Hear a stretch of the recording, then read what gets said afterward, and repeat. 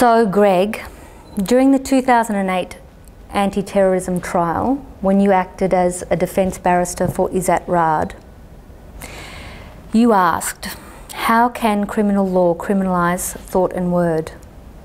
Further, you said, and I quote, "What this case has shown us is that law that governs terrorists in this country are radically wrong.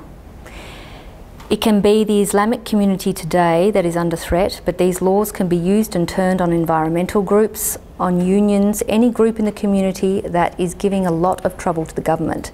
It is unquestionable that there will be, because of the breathtaking injustices in this case, a day of reckoning. It may not be today or tomorrow, but the day will come." So, there continues to be what was previously an unconscionable grab at our civil liberties, and all held under the rubric of the national security state. So through Wikileaks, we're now facing down attacks on freedom of the press, rights to access to information, whistleblower protections and internet freedoms.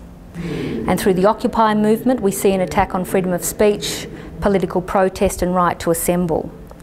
So Greg, I want to know why you think this is all happening, and are we near this day of reckoning?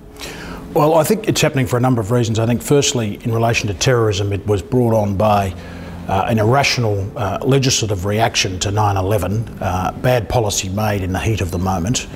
In relation to Julian Assange and various other, the Occupy movement, I think that the state, having shrunk in size in the 1970s, is now back with a vengeance. But not the beneficial state, the state in the sense of controlling our lives. And whether it be the Occupy movement, or whether it be in the form, I would argue, even of some of the anti-smoking laws, we are seeing an encroachment by the state into the lives of ordinary people in a way that we had in the 1950s and we liberalised in the 1960s and 70s, but it's back. Well, it kind of skips me to the last thing I wanted to discuss with you, but I read a review that you wrote on Chris Hedges' The Death of the Liberal Class, and which I think is a wonderful book. One of the criticisms you made about that book was, where was the solution to the disintegration of the effect of that class? And I'm not at the end of the book yet, and I think you claimed that there was some construct that was offered. But it did make me think about you talking about deliberative democracy when you're involved in the campaign to make Australia a republic, and which is kind of an exchangeable concept for participatory democracy, which Occupy movement have adopted, but was really birthed in clarity in the early 60s with the Port Heron statement. So how are you feeling about that model, and do you feel it's still, I mean, I know you thought it was critical in terms of getting real grassroots engagement with a big decision for the community, but how do you see it as a more kind of systemic part of democracy? Well, I think the beauty of deliberative democracy is that it's informed. You get informed debates. I think the great problem of modern democracy is that it's, and we hear this all the time, that it's spin-driven, it's driven by slogans, it's driven by reductionist thinking that you get in the Herald Sun and the Daily Telegraph every day of the week, where it's a them and us mentality on the front page. And when it comes to issues, whether it be climate change, whether it be drugs, you get scare campaigns run by either side of the debate, and you're getting very little that's by way of informed debate. Ironically, we're better educated now, more people, you know, going to university now than we've ever had, and yet we've got this dumbing down.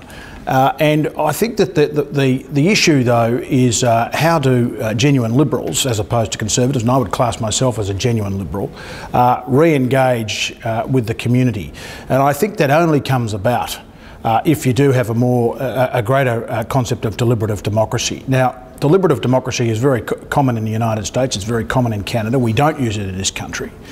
And we ought to use it because you do get more informed decision making. You'd be surprised in the United States, for example, how many local decisions are made after deliberative democracy processes take place. We hear about the bad ones that are made, but there are some very good decisions made by communities after deliberative democracy processes. More broadly though, I think our politicians have let us down. They've let us down because they don't present a vision. The last time we had a vision in this country was in 1993 when it was Keating versus Hewson. Since then, all we've had in Australia is essentially slogan-driven campaigns, fear-driven campaigns, negative campaigns.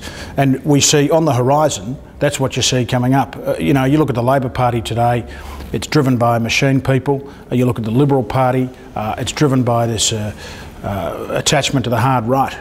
And in the middle, there's this huge gap which could be occupied by the Malcolm Turnbulls of the world and others like myself who are genuinely liberal. But I don't think that we've prosecuted our case effectively, and that's why the extremes have taken over, and that's why you do get the them and us mentality in political debate today.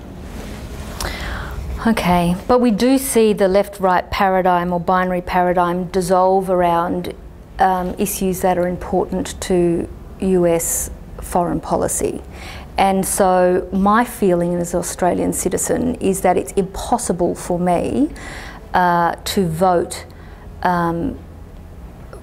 to get my government to support a position against US foreign policy, and that I have to activate outside of the typical political model.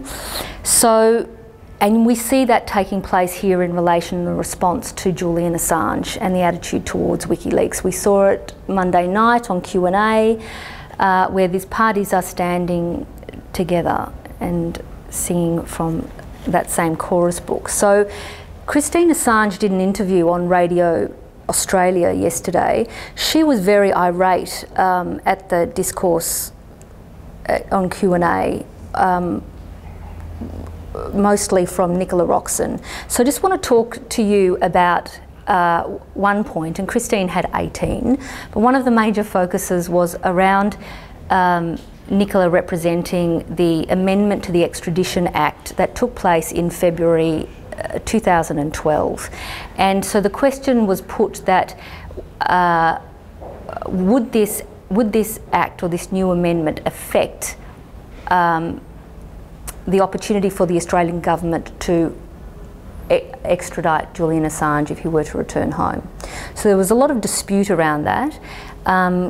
Christine certainly is claiming, and we've read from the Monash Castan Centre, etc., analysis of the amendments, and it seems to most definitely lower the standard of consideration in terms of attaching them to regulation as opposed to legislation, and then to hand over the discretionary decision making to the executive, which are clearly politically aligned to the geopolitical superpower.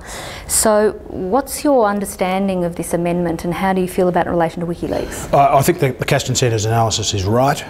I think there's, and anyone who argues to the contrary, I think is fooling themselves. This amendment was done for the purpose of ensuring that politically troublesome citizens of Australia can be dealt with in a way that is expeditious for those in authority. Handing power to the executive and the utilisation of ministerial discretion is something that we've seen creep into Australian lawmaking in the last 10 years through the Migration Act, anti-terrorism laws. We're now seeing it in the WACA laws, where ministers and police commissioners have got discretion to prescribe organisations and individuals.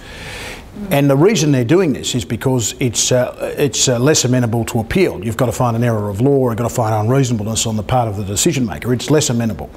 And they do that to screw people. Bluntly, that's what they do. Whether it's a bikie, or whether it's a person associating with bikies, or whether it's Julian Assange, or whether it's an asylum seeker, they're there to be screwed because they're inconvenient. And they're politically inconvenient. So there's no doubt in my mind that that's what this means. Let me come back to your point though about the US.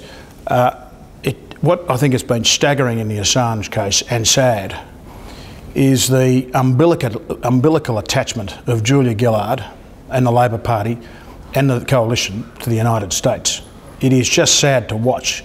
I know of no other country in the world, except perhaps the UK, which is so slavishly sycophantic to the United States, an empire in decline, an empire whose best days are behind it, when you've got a rising power in China, and all we see China as is a bank, a two-way bank. And you've got Julia Gillard, who then whacks troops up into Darwin, you know, a slap in the face for Beijing, and she thinks she can get away with it. Australia can't keep playing this game. And what she's done with the Assange case, I think, is showing that at the end of the day, Australian political leaders have never had the courage of a David Lange or a Helen Clark in New Zealand to strike out with an independent foreign policy. They're too scared to. And political journalists often say, oh, Australians like the US alliance. I'm not so sure about that, particularly in the face of the next generation of Australians who will live with China as the superpower, not the United States. Mm. Well, staying in the United States for a minute, I just want to draw you out on your understanding of the National Defence Authorisation Act and what is being termed as, you know, the most unparalleled executive powers. How do you feel about that as an officer of the law, and what do you see are the potential effects in the Wikileaks case in relation to that? Well, the United States legislation in relation to national security provides almost unparalleled, in fact, it does provide unparalleled power to a leader of a democratic country. That is, to be able to effectively run a legal process from start to finish on his or her own terms, to deny Defence Counsel documents, to deny them access to their clients, to ensure that any trial is a kangaroo court, that it's to allow for cruel and unusual punishment in the form of solitary confinement, for torture. These are matters of fact. If you look at the executive powers used by President Bush in relation to Guantanamo Bay, we saw this happening before our very eyes. If you look at it in relation to Bradley Manning, we're seeing it in front of our very eyes. Make no mistake, when the Swedes, who are completely gutless on this issue, shop Mr Assange to the United States, which they will do, Julian Assange would be subjected to cruel and unusual punishment, torture. He would then be, if you thought David Hicks was badly treated, you ain't seen nothing yet. The political pressure in the United States will be to treat Assange in the most appalling fashion, and Australia, as usual, will sit on its hands and do nothing until the screams become so loud that, as we saw in relation to Hicks, there'll be a grubby political deal cut, in that case between Cheney and Howard, in order to get Assange home. But only after he's been through psychological and physical torture of a type which is intolerable under any circumstances in any society. So, Greg, what would you like to see your Australian community do about that, and what are the legal fraternity going to do in this atmosphere? Well, I'll say a couple of things about that. Firstly, an independent legal profession in a democracy is an essential tool, because it is the only check on a rampant executive. It is a bulwark for the individual against the executive. And we saw that in the Mohammed Hanif case. We've seen it in a range of cases around Australia, where unfashionable causes have been taken up by lawyers. To undermine the rights of lawyers in these cases in the way that is done in the anti-terror law cases and in the United States, and to prohibit judges from doing their job, which is also to be a check on the executive, is something that is undermining of the fabric of democracy, and yet it is being done in these cases. In a sense, what I'm saying is it is difficult for lawyers to effect change in the Assange case, given, and in the anti-terror cases, given the construct of the legislation. So what needs to happen is you need to have brave lawyers like Jennifer Robertson or Stephen Keim in the Hanif case, lawyers who are prepared to stand up. Now, lawyers who are prepared to take risks. Now, I should say in relation to Ms Robinson, to hold her at an airport and to say you are on some form of prohibited list is something that I've not heard of in my years in practice and in my roaming around the globe talking to lawyers. But it's not dissimilar to what happened to Stephen Keim, who was Hanif's barrister and who gave to the Australian transcripts of Mohammed Hanif's interview, exculpatory interviews, to the federal police. He was then brought up before the Queensland Law Society Ethics Committee by a lawyer in the state who happened to have political connections in the National Party. So if you put your head up, you can expect as a lawyer to have someone try and chop it off. And it's the bravery of people like Keim and Robinson that I think should act as a spur to others to get involved in these issues and to make a lot of noise about them. So are you spurred on, Greg? Well, I mean, you know, my involvement in the Assange case has been minimal to date, but I've certainly participated with Lizzie O'Shea and Rob Starry and others in meetings and conferences about Julian Assange. And I think that any lawyer who takes his or her oath seriously would stand unambiguously in favour of Assange.